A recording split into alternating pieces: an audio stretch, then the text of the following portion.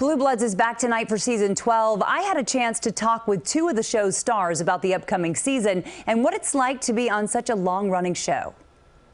So congrats on 12 seasons in TV years. That's a lifetime.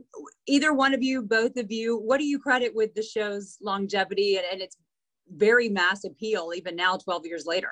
I think that it was a recipe for success from day one with Tom Selleck playing the commissioner, of New York City. And I think they rounded out a great cast with Donnie and Bridget and Len Cariou and Vanessa Ray. And it's just the writers have been great. We've had a core group of writers that have been with us, the whole time. And I think a little bit of hard work and a little bit of luck, and it's been a great ride. Yeah.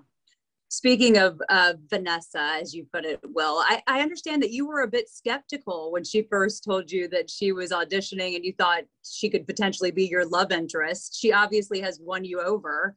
What did it take to won you cross over? Remember that? What did we? No, I didn't. You told TV Insider that you were quite skeptical.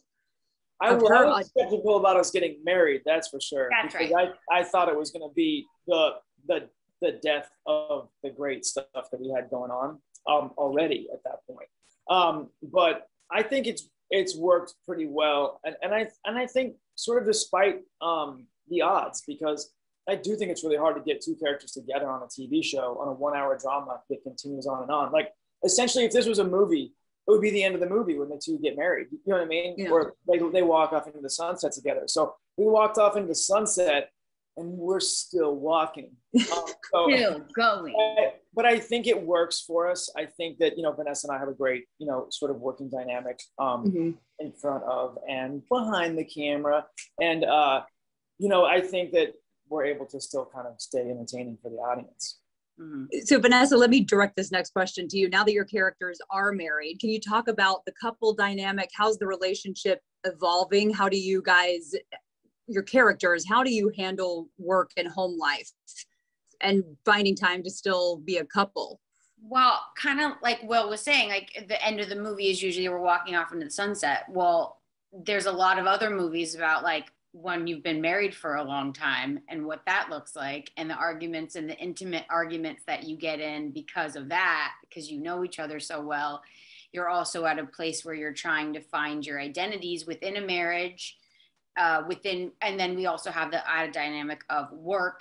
Also, my father-in-law is my boss. Like, there's all of these different power dynamics that all of a sudden you're thrown into. And, like so many people, when you're so young and you're in love, you're just like, you just want to go for it. And then you do it. And then you're like, wow, there's a lot to sort out here. There's like a whole new bag of noise that we have to work through. Every once in a while we have a fight on camera, and there's always conflict, but we'll have a tete-a-tete in the show, and we'll go, that felt real. Like that feels like how it would be.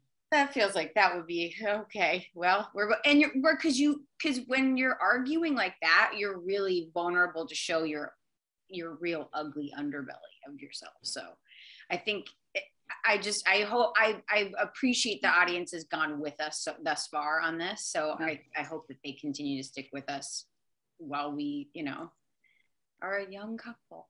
Figuring it out. Yeah. I mean, I think what you just articulated is one of the reasons why people love this show, is that it's relatable. The characters are people that we can identify with. Yeah.